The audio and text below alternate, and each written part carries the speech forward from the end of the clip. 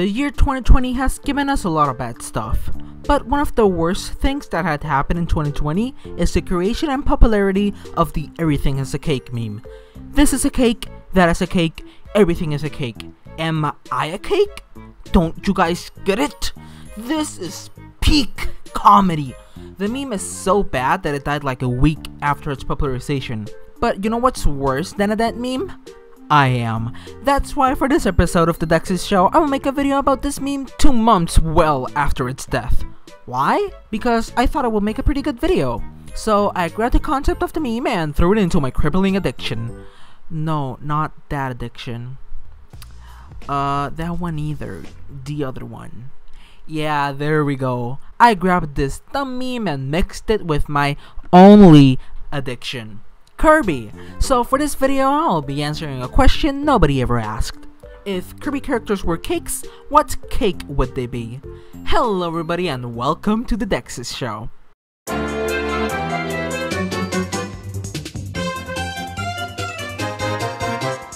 Now that we're in the kitchen, let's grab every single Kirby character, or at least some of the more popular ones, put them into individual plates, and grab the cake knife to commit mutilation for science! The first character is the very beloved Pink Tough Ball of Puff, Kirby. Kirby will be the great classic vanilla flavor. Why vanilla? Easy. Vanilla is the middle ground of cake, the normal type. Throw in another flavor and bam, vanilla's gone, the cake is now that flavor. So in a way, it kinda works like Kirby's copy ability. Following up is Waddle Dee, the most common enemy of the Kirby series, following the king's orders or just living normal, lazy, unemployed lives. The Waddle Dee are very beloved, but still uninteresting, so they will almost certainly be the most uninteresting but still good cake, the yellow cake. Why? Because of what I said, it's good, but there's just more interesting options. So who's more interesting than Bandana Waddle Dee? Unlike the rest of the Waddle Dee, Bandana Waddle Dee is very unique, so he has his own unique flavor, that being apple spice. Bandana Dee is known for his love towards apples, from believing that they will make him as strong as the rest of the cast, to having his own theme being based around them, and even being the guardian of the jam apple tree in the Kirby Clash spin-offs. So apples totally fit the character. Also the spice part is because Bandana Dee has that extra spice that puts him apart from the carefree parasol holders. Serving right up, a cake of royal proportions, King Dedede, the narcissistic, lovable, charming, fat-ass penguin, self-proclaimed king of dreamlands, serves a cake that seems to be royal. So I'll be going with what in my opinion is the most royal cake of all, red velvet. Plus it matches his robe. Meta Knight is a mysterious character, but under that tough armor and badass mask, he hides his cute and soft side. So if he were to lose a duel against the cake knife, he would almost certainly be his favorite treat of all, chocolate. Going to the grasslands of Dreamland might bring you to a pleasant encounter with Dreamland's helpful and relaxed hamster, Rick, who, if was a cake, would be a delicious carrot cake. Maybe going to the forest of Dreamland might bring you to be found with the furious yet friendly owl, Coo. And if he were to be a cake, he would be a karakai seed cake, because birds love seeds. While exploring the forest, you might come across a pond, and a friendly yet clumsy fish would greet you, that being Kine. If he were to be a cake, he would be a sea-salted caramel cake. Why? He's a fish, and fishes live in the sea. How did Kine, a sunfish who lives in the sea, end up in a lake in the middle of the forest? I have no idea. If you look deeper onto the lake, you might find a big bow underwater, who then turns around and has 2 big lovable eyes. You, my friend, have found a flapjack octopus, Shushu. This sweet yet stubborn octopus, who may or may not have a crush on our beloved hero, if were to be a cake, would be a sweet, sweet strawberry cake. While adventuring the depths of the forest, if you keep your head up, you might see a stubborn Japanese white bird, Pitch, zooming by. If you're fast enough to catch it and get a slice with the cake knife, he would be a pistachio cake. Again because seeds, and now because grain. While following Pitch, he might swoop and peck a lazy cat sleeping on the floor, that being the adorable Japanese bobtail cat, Nago. If he were to be a cake, he would be a delicious peanut butter cake. Now watch out, if I were you, I wouldn't go too deep into the forest woods. If you get lost, you might have to deal with the protector of the trees, Wispy Woods, who would be a delicious apple cake. And no, it's not the same cake as Bandana Waddle-Dee. Wispy has no spice, but thanks to him, Bandana Dee does get the delicious apple flavor. While leaving the forest, you might hear a couple of devilish giggles.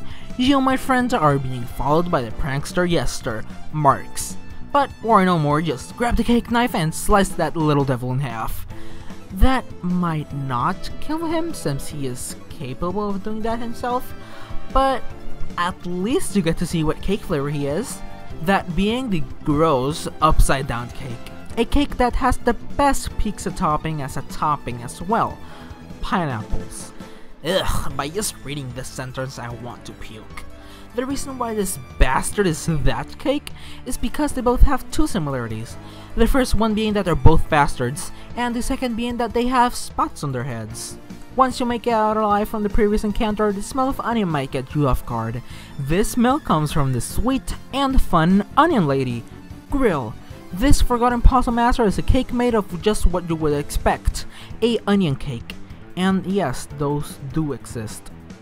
If you feel like getting a portrait or an art drawing, I know the best little girl to do the job. Just say hi to Adeline and she'll gladly paint you a masterpiece. But what if you don't want a masterpiece? What if you want a piece of her? What if you want a slice of her? Well, first of all, you're a monster if you want to do that. And second of all, she will most likely be a cinnamon swirl cake. While getting that portrait painted, a fairy might have flown down and chatted with Ado. That little gal is the sweet heroic ribbon. If you're pure evil and want to see what this fairy tastes like, she's a cherry cake. But please don't. Just don't eat her.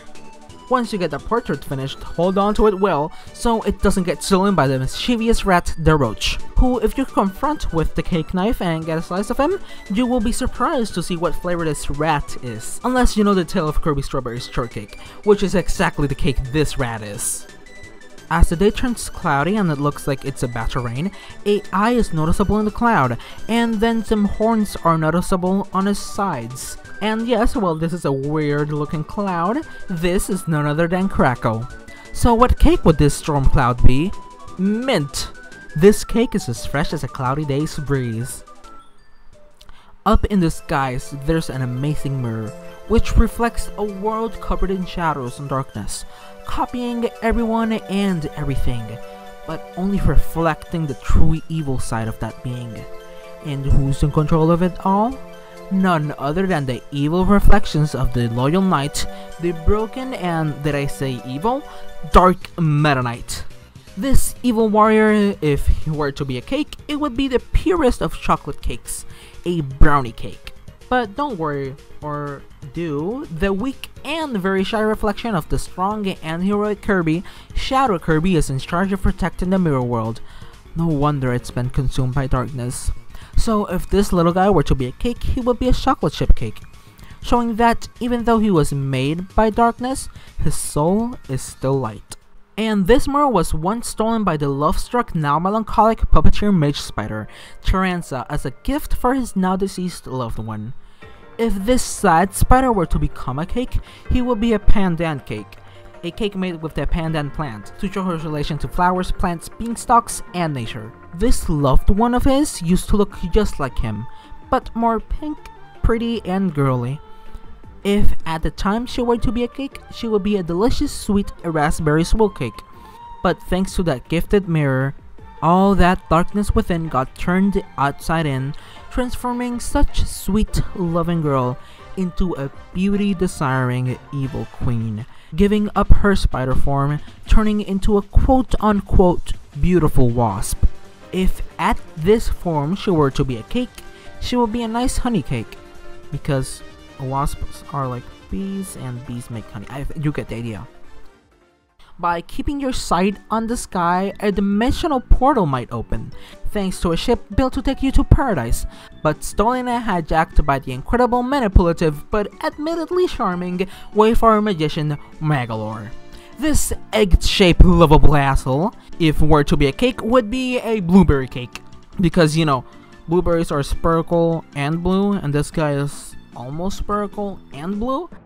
This mage claims to have defeated the legendary keeper of the Mask Ground, four-headed dragon Landia. If he did, I wonder what cake it would be.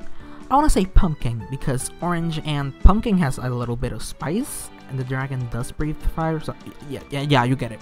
Another planet-traveling technology person is the sweet and collected ex-secretary, now CEO, Susanna Paltrow Holtman, or Susie for short. This lady has gone through a lot. From being lost in another dimension to being her changed father's secretary, with him thinking of her as no more than a secretary, to accidentally killing his father by fusing his brain and soul with a Nazi incredible powerful machine. Oops. This lady deserves a break. And what's a better break than being a sweet, colorful Neapolitan cake? The reason for this being that she likes ice cream, but I'm saving ice cream cake for another cool lady, so I guess we're gonna have to go with Neapolitan. A planet near Pop Star is entirely made out of yarn, including its residents. The planet is ruled by the blue yarn boy, Prince Fluff, who would be a sponge cake to reflect its softness. Somewhere off in the universe, there is an artificial handmade galaxy known as Sectonia. Who has created such place? Well, it was all modeled by the sweet clay artist, Claysia. If she were to be a cake, she'd be the super sweet meringue buttercream cotton candy cake.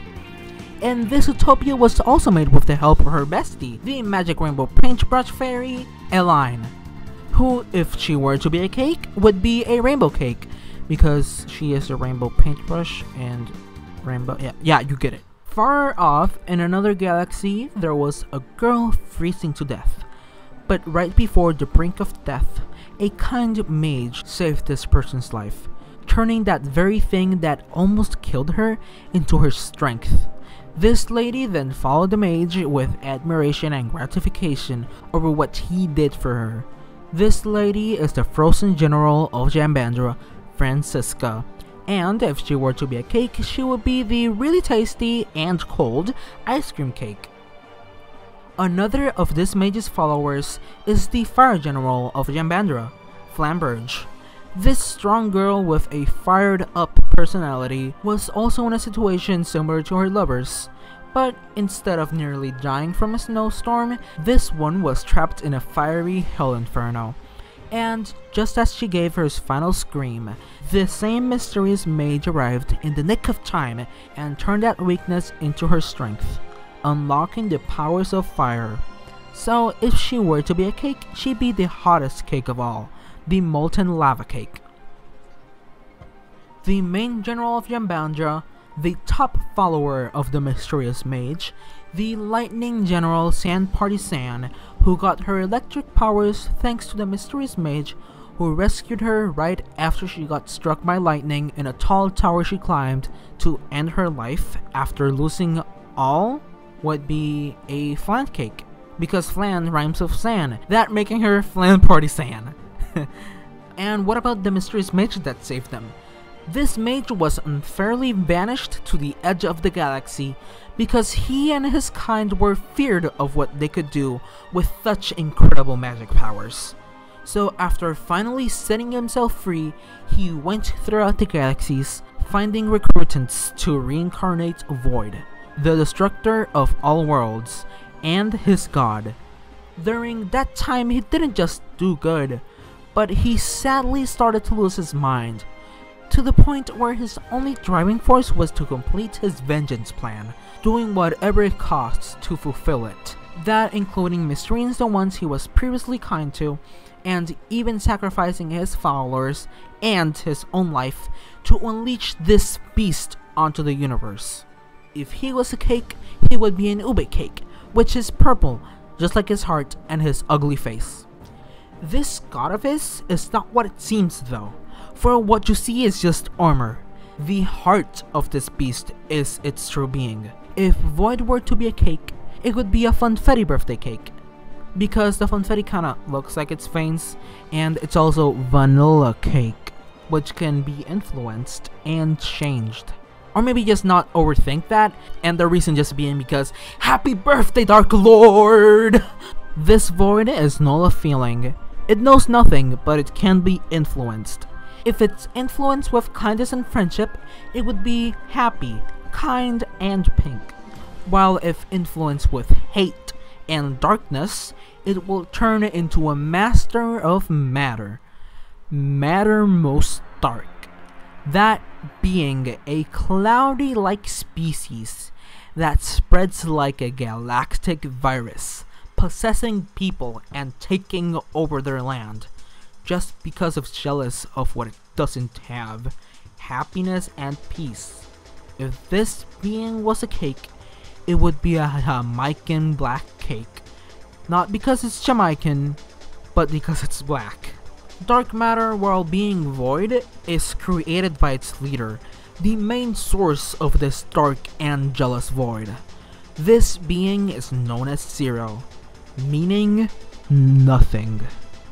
If Zero was a cake, it would be a coconut cake, because white. Yeah, one of the most powerful beings in Kirby history, capable of taking over countless planets, existing for eons, a mystery to everyone, and the true being behind most Kirby villains can be a coconut cake. Yeah, this totally makes sense. I had no other idea, so I just went with coconut, okay? And those are the cake flavors that most Kirby characters can be. Not every character is going to be specifically that flavor, but that's something that we will most likely never know. Unless Kirby Cafe has a cake event, please let that happen. It would be amazing to see what each character might actually be. Or if Hell wants, they can totally email me for some help. Or just watch this video, no need to credit me. Anyways, I hope that you enjoyed this weird video. This idea just came to my brain one night and I just went, fuck it, and looked at cakes for the whole day, assigning them to a list of Kirby characters. You know what's ironic? I don't even like cake that much. Ice cream is way better. Wait a minute, that gives me an idea!